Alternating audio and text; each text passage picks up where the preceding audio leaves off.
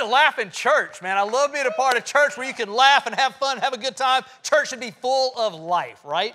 It should be, and I can promise you Cathedral is full of life. Well, I'm super excited about this Why Easter series, and here's why I'm excited. If you've been around here long enough to know what I mean when I say Christmas at Cathedral. How many of you have ever experienced Christmas at Cathedral? We take the entire month of December and blow up every single weekend leading up to that Christmas Eve service. Well, now, basically, we're doing Easter at Cathedral. We're doing the same thing. We're taking the story of Easter. It's so hard to really unpack Easter in a single weekend. And so we thought, how can we take every single weekend, make it big, and just really slowly unwrap our story?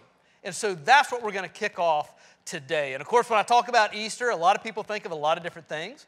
You know, you might remember when you were a little kid, different memories. Maybe you remember going to church on Easter when you were a little kid. Maybe you remember painting and coloring the Easter eggs. If you're like me, you immediately think of food. So I think of Easter dinner, what I look forward to on Easter. But a lot of people think of a lot of different things. And this young man has a kind of a unique take on what Easter brings back to his memory. Take a look.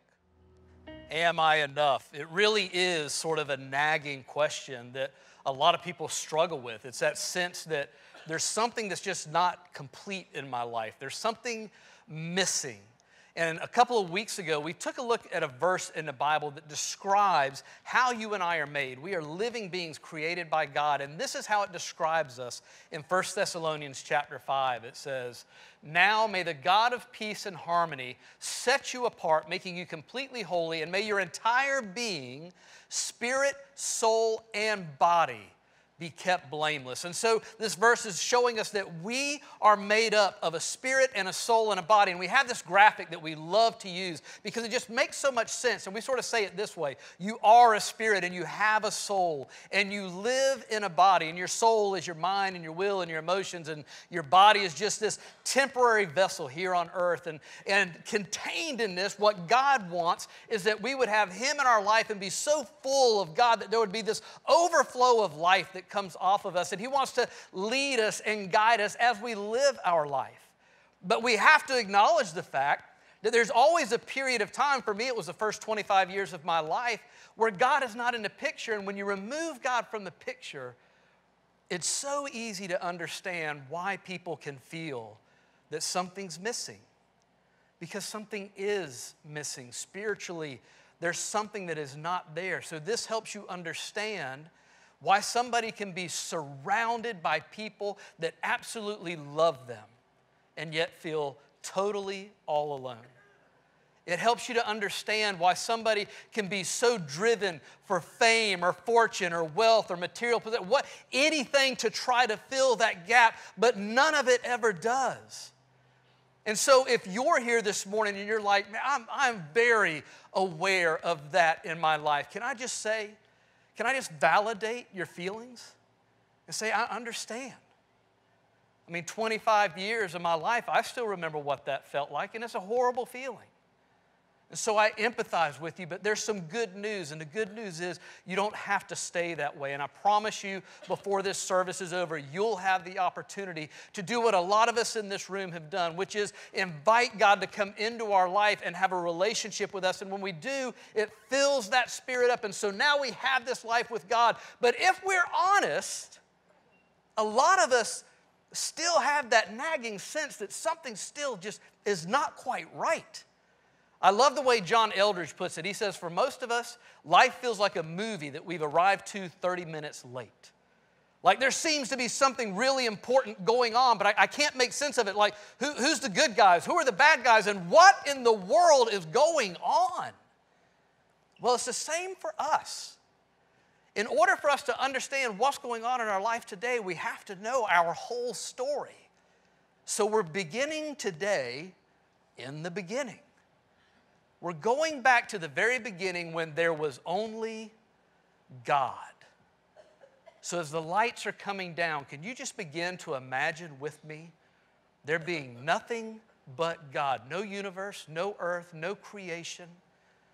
Everything was just dark and void. And then God begins to speak into existence our universe and our world.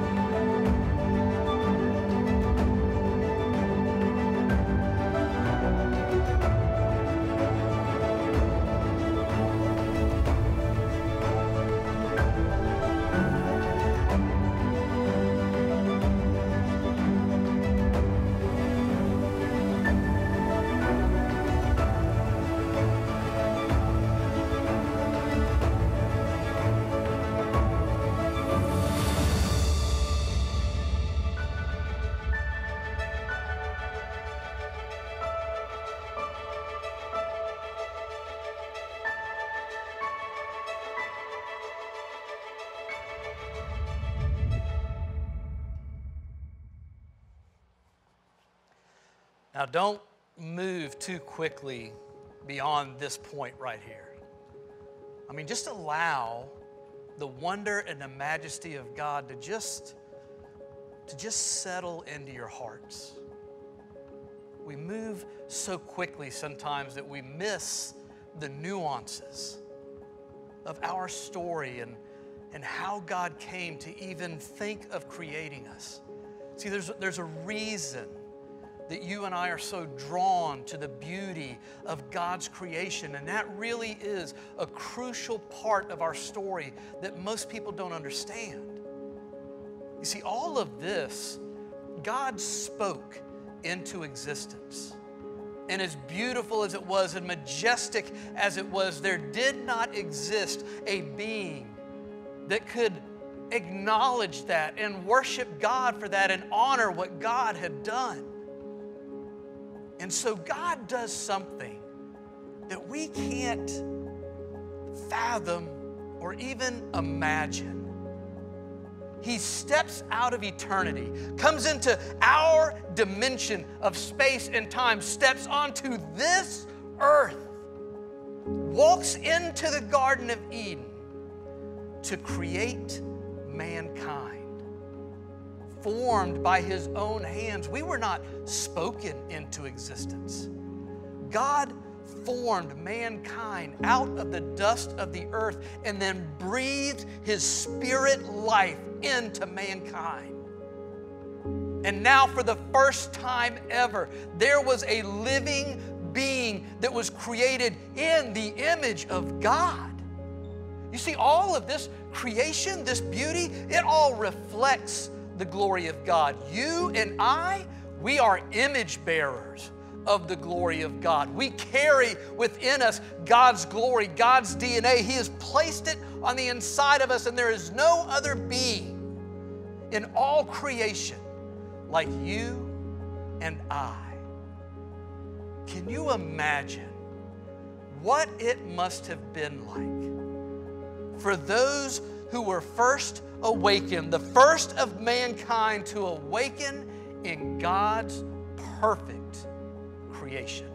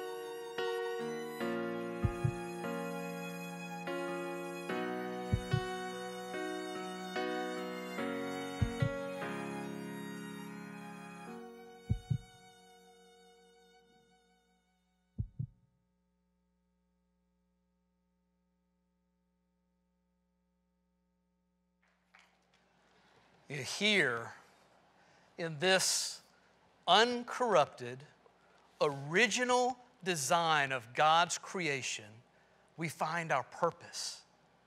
You have Adam, who is now whole and complete and lacking nothing, and he welcomes Eve into his world, gives everything he is of himself for her benefit. And likewise, Eve, totally whole, nothing lacking, beauty beyond beauty, now submits her life to Adam in a way where she gives completely of herself for his benefit. And now watch this.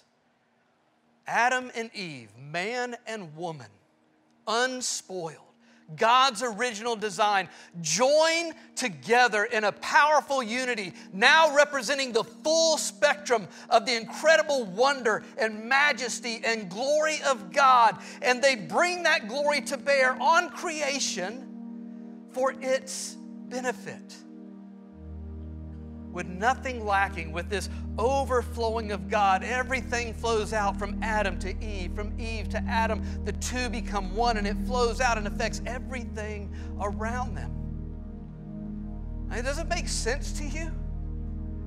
That with this being God's original design and the strength and the power of it, of why there is such an attack on the family. Because you do understand this is still God's design today. And the man shall leave his mother and father and cling to his wife, and the two become one flesh. And there is nothing else on the face of the planet more powerful than a man and a woman fully alive in God, united in marriage, that bring the image and the glory of God to bear on all creation around them. But see, for you and I, it's hard for us to imagine this because we don't live in God's perfect creation. Romans 8:20 says this: "For against its will, the universe itself has had to endure the empty futility resulting from the consequences of human sin."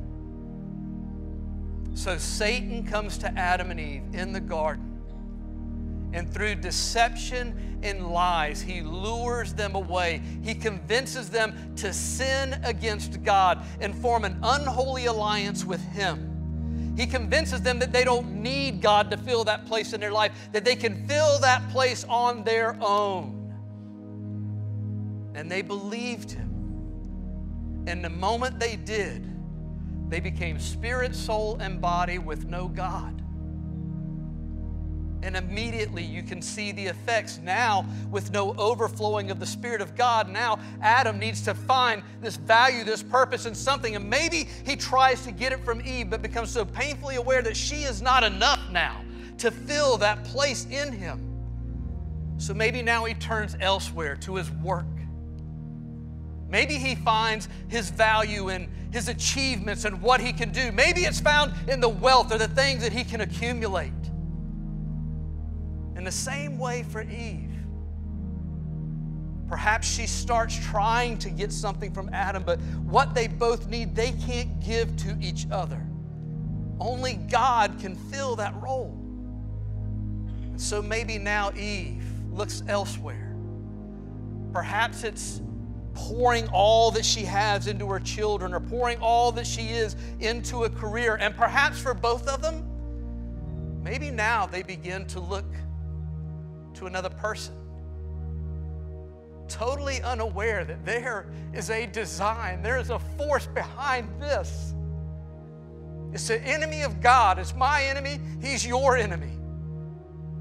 This doesn't happen by accident. This happens by design. The enemy comes into God's perfect creation and he tries to distort and dismantle, because there's nothing on this earth more powerful than the man and the woman united in Christ and raising a family of Christ-like children who see modeled for them. This is how we bring the glory of God into this world. And it's a sad state of affairs. But I do have good news. And the good news is that it doesn't have to stay this way. The good news is that there is a hope. There's a hope that you and I have to look forward to. And I want to take a moment just to paint this picture of hope for you, because this is the same hope that has been spoken of in the Bible from the very beginning, and we find it all throughout. And sometimes as a church, we kind of miss this piece of the story, because this is a future hope that we need to know and we need to understand and we need to set our hearts on it. And it has everything to do with this original creation. The very next verse in Romans chapter 8 says, "But now with eager expectation, all creation longs for freedom from its slavery to decay, and to experience with us the wonderful freedom coming to God's children." What is that freedom? Jesus spoke of it in Matthew. Peter said to Jesus, "We've given up everything to follow you. What will we get?" And Jesus replied, "I assure you that when the world is made new," and now we have that glimpse of the future hope coming for us. It goes all the way back to Isaiah. Isaiah chapter 65. "Look, I am creating new heavens and a new earth, and no one will even think about the old ones anymore. Be glad, rejoice forever in my creation." Forever in my creation. Isaiah 66 "As surely as my new heavens and earth will remain, so will you always be my people, with a name that will never disappear, says the Lord." And Peter, a man who walked with Jesus. Now Jesus has gone, and he's gone back to heaven, back to the Father. And Peter is encouraging the church. And he says, "Look, I know that things are bad all around us. I know this is not the world that God created. But we are looking forward to the new heavens and new earth He has promised.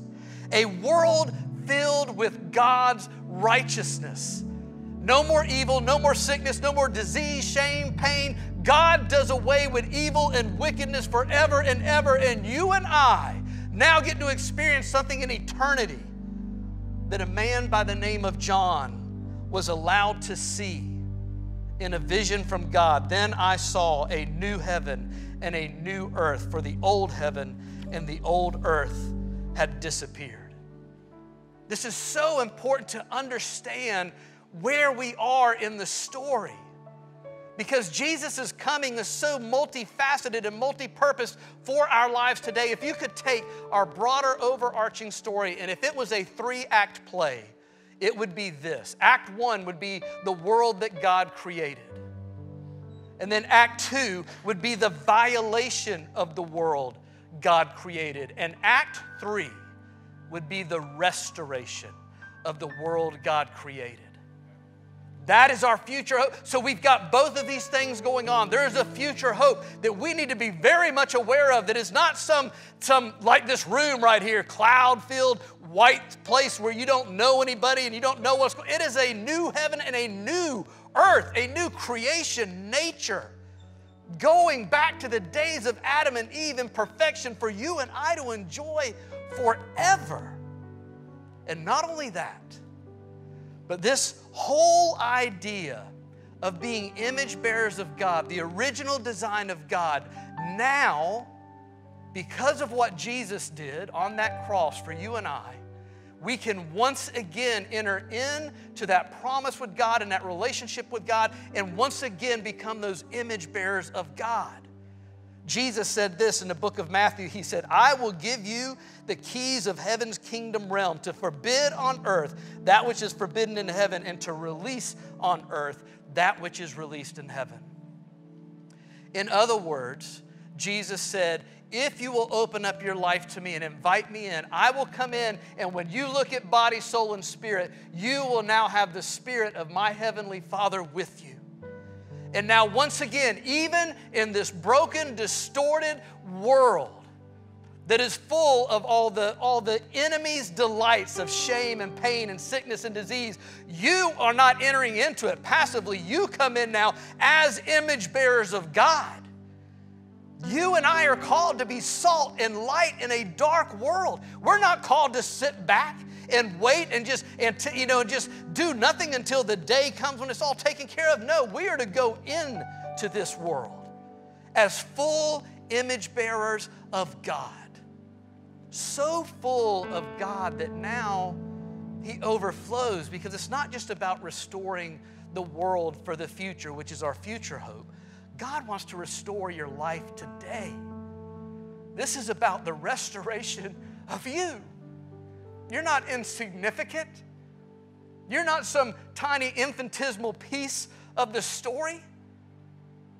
God says in His Word that He knows you intimately more than anyone, that He knit you together in your mother's womb, and that you came to this life with a supernatural plan and purpose ordained by God. But from the moment you were born under this assault of the enemy to try to come and steal your purpose, to try to come and take your value away, to try to come and wreak so much havoc in your life that you would never possibly even consider opening your heart up to God. That is his desire. But because Jesus Christ came, because he came and he died on the cross and he paid the price for our sins, for you and me, now we can be fully, immediately restored to God if we just open up our heart. And when we do that, he begins to restore our life, and we become so full that now it begins to overflow into those around us. Your spouse, your children, your coworkers, your friends, they just start to notice, man, there's just something different about you. And it's God's restoration working in your life. So if you're here this morning and you've never taken that step, if you've never understood the story and you weren't aware that this was something that you needed to proactively say, yes, I need God in my life, and invite him in. Perhaps you thought he would just come in and do whatever he wants, but he doesn't. He asks permission. It says he stands at the door of our heart and knocks. And if we'll simply open up the door, then now he will come in and he begins the restoration. It's not about your willpower. It's not about you being stronger or smarter or faster. It is about you simply saying yes to the Spirit of God and allowing him to come into your heart and to begin to change your life and fill that great emptiness that has just burdened you for so long. And so if you're here this morning and you've never done that and you're like, man, I got to get on board with that, I want to give you an opportunity to do that now. And the way we're going to do that is I'm going to ask everyone in the room to bow their heads and close their eyes just to respect the privacy of everyone that's here. And if you're here and you need to take that step this morning, I'm simply going to ask if you would just raise your hand and just let me make eye contact with you. And then once I do that, you can put your hand back down. Anybody that needs to take that step, and invite him in. Thank you, sir. Thank you. Thank you, ma'am. Thank you. Thank you. Thank you.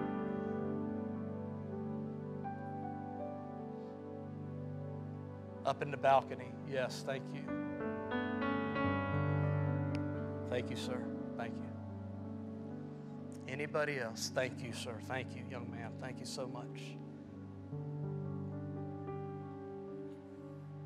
So beautiful day. It's a beautiful day when the Spirit of God just knocks on the door of your heart, and it's such an easy step to take. There's nothing difficult about it all. It's just a matter of saying yes. So before we pray, is there anybody else that hadn't raised your hand that I didn't see or I didn't acknowledge? Thank you.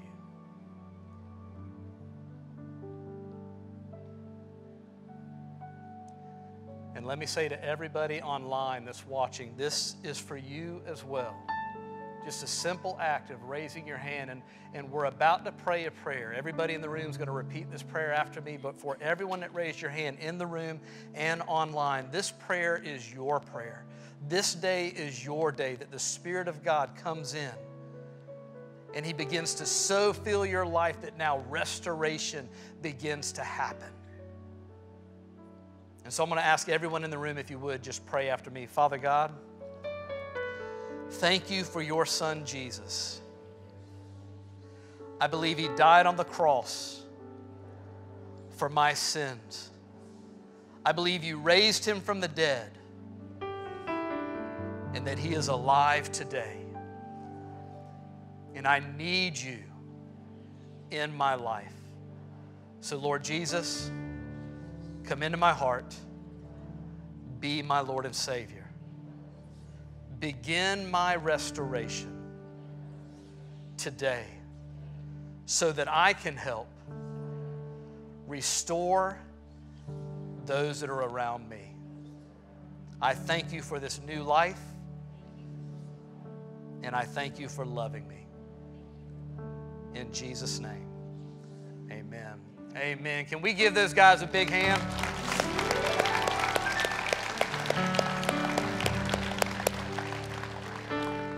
Well, I hope what we've done so far kind of helps you understand. It always bothered me as a young Christian when I first got saved, and I'll never forget reading the account of creation in the Bible, and then here comes Adam and Eve, and they're in this perfect paradise, and I'm thinking, I'm very imaginative and visual, so I've got it all pictured in my mind. I'm thinking, how awesome would it have been to have lived in paradise? And then the very next thing that happens is they get kicked out.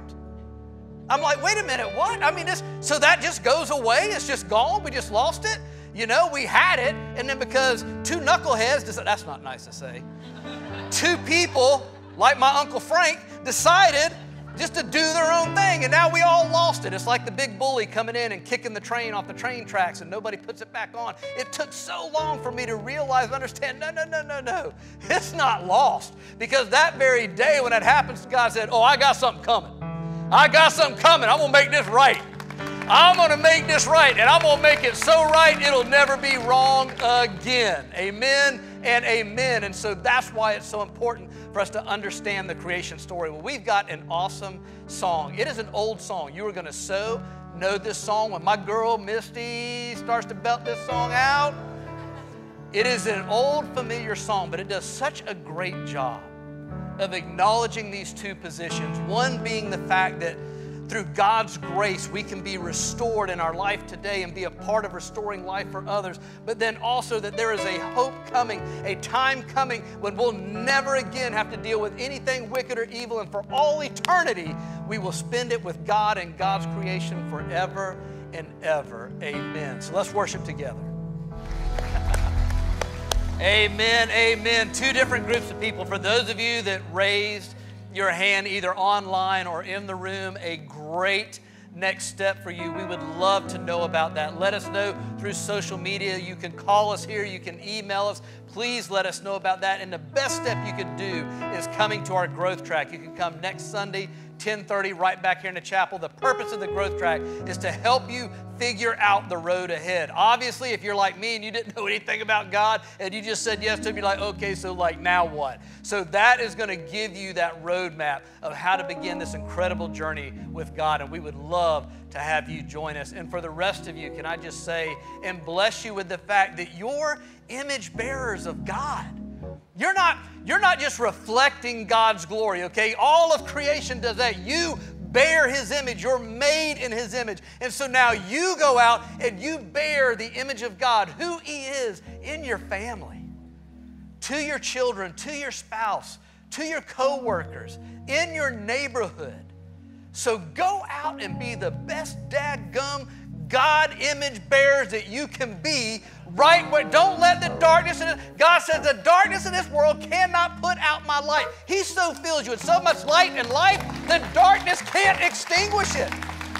So don't let the darkness touch it. You just get your little light, man, and you march right on up in there and say, I'm bringing the glory of God up in this place right here, all right? Amen, amen, amen. Lord bless you guys. Have a great weekend.